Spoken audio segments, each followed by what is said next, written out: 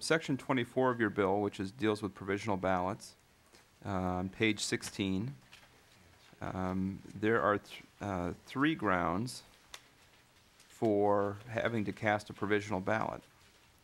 One is if you are unable to provide a photo ID.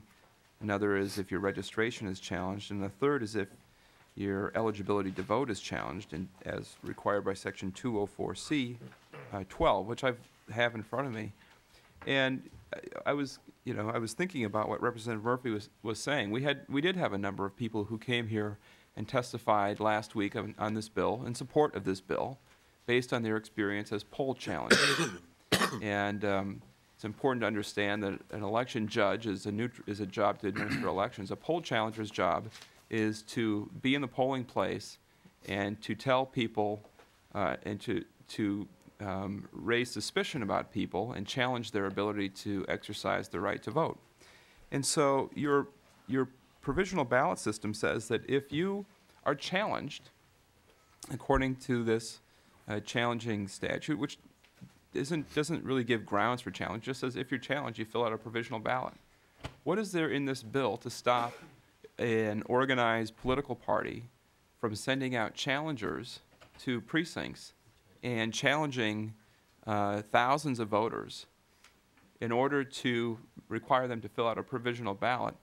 And then in your bill, if you live in a rural area, you have to travel a great distance in order to get your vote counted. Even if the ground basis for the challenge was frivolous, you've got no remedy except to try to travel to the auditor's office. In the metro area, at least in Hennepin and Ramsey County, not only it might not be a great distance, but certainly it costs you money to go down to pay for parking and do those things to have your vote counted. So based on completely unaccountable, frivolous challenges, which may be part of an organized effort to suppress turnout in certain areas, which we have seen, not so much in Minnesota, but we've seen in other states. We have seen organized efforts to suppress voter turnout. This bill makes it really easy to do that. You just have to show up, challenge the voter, and then they have to bear the burden of having their vote counted. And it seems to me, I don't know if you have an answer to that, but it seems to me you're really opening the door not for greater election integrity. You're opening the door for more mischief, more suppression of the vote, and more games to be played by partisans who have organized poll challengers, as we've heard from in this committee. Representative Kiffmeyer. Thank you, Mr. Chairman. Representative Winkler, Representative Winkler, as an attorney, I think you know well how to read the law.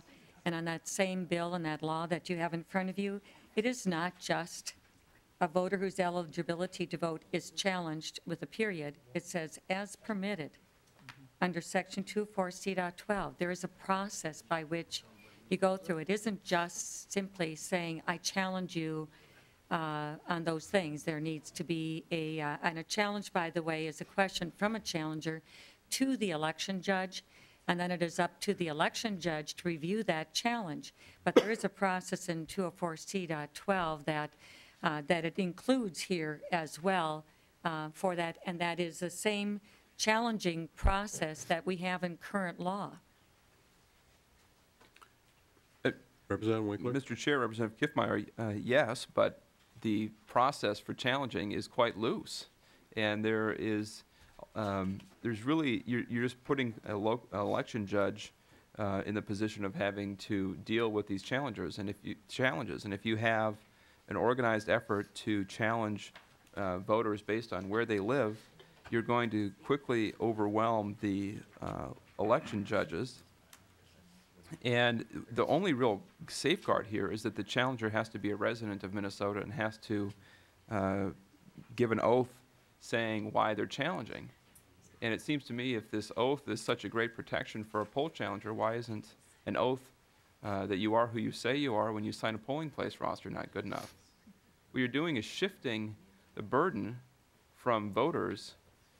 You're shifting the burden from people who want people to not vote onto people to allow them to vote, especially in rural areas. And it just seems like you're creating all this fertile ground for mistakes and for organized efforts to suppress the vote for no real purpose. Representative Kiffmeyer. Mr. Chairman and Representative Winkler, you know, we have a situation here where you're dealing with a hypothetical.